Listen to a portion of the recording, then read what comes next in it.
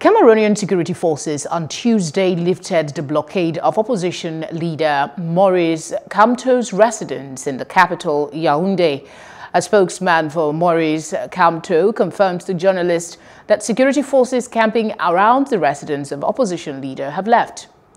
Government spokesman Emmanuel Sadi said in a statement that the decision came few days after regional elections took place in the Central African country in peace and serenity, despite calls for a boycott by certain opposition parties and threats made by separatist groups in the Anglophone Northwest and Southwest region.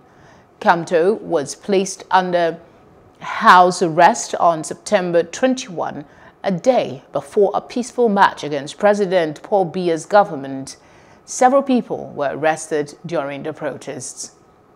Hello, hope you enjoyed the news. Please do subscribe to our YouTube channel and don't forget to hit the notification button so you get notified about fresh news updates.